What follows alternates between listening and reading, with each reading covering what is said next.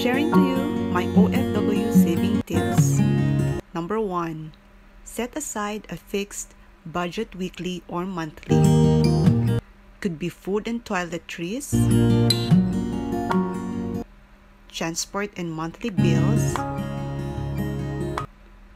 Second is to stay away from frequent shopping and non-essential subscriptions.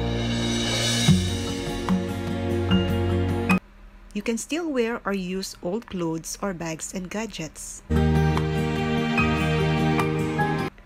When you buy new ones, choose function over fashion.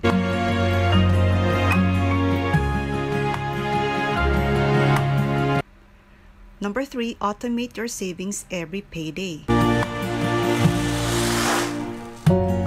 Set aside an amount that cannot be withdrawn.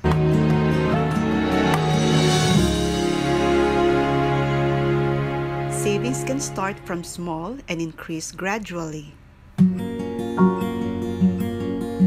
especially when you receive your bonus or extra pay.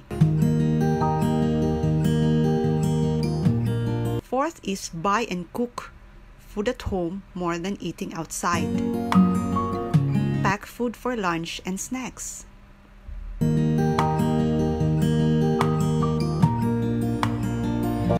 Number 5, track your spending habits.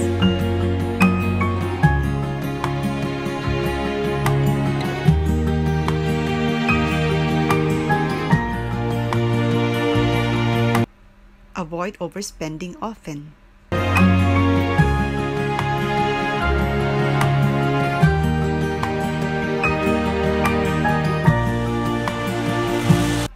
Number 6, write your financial goals to keep you motivated to save.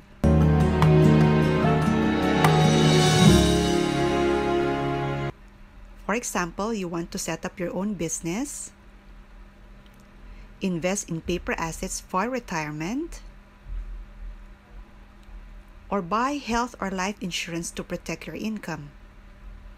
And last but not the least, tithing and helping others.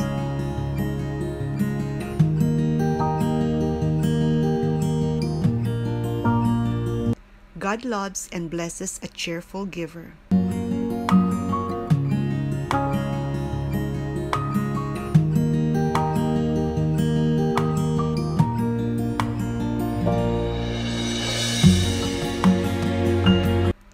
Please like, please subscribe, and thank you for watching. Hope you learned something from this video. God bless.